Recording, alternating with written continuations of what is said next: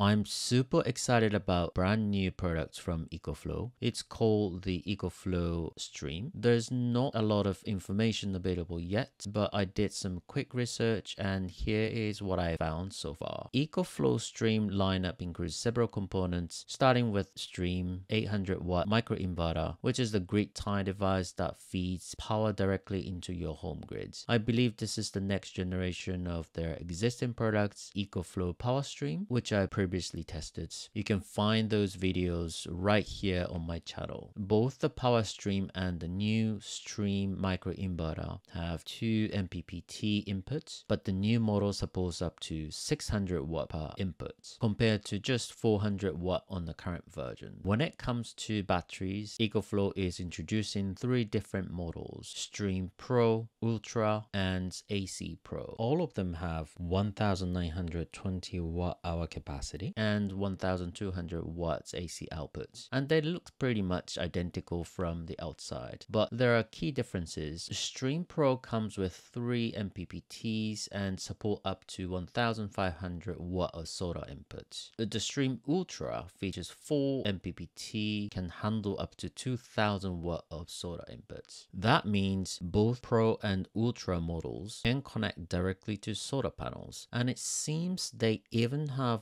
built-in inverters to feed power back into the home grid without needing the separate Stream microinverter. The Stream AC Pro is a bit different. It designs more like the extended home battery. If you're just looking to supplement your grid power, for example, to reduce your electricity bills during the day, then the Stream microinverter plus solar panel setup might be all you need. But if you're looking for more than that, like I am, say you already have a solid solar setup and you want to store as much as power as possible for use after sunset, then this new system could be a game changer. Personally, I'm very interested in expanding my indoor battery capacity without a high cost or complexity of a full-scale installation. Right now, I'm using the EcoFlow PowerStream paired with Delta 2 along with about 1.6 kilowatt of solar panels outside. On sunny days, my panels generate more power than Delta 2 can store, which has me seriously considering an upgrade.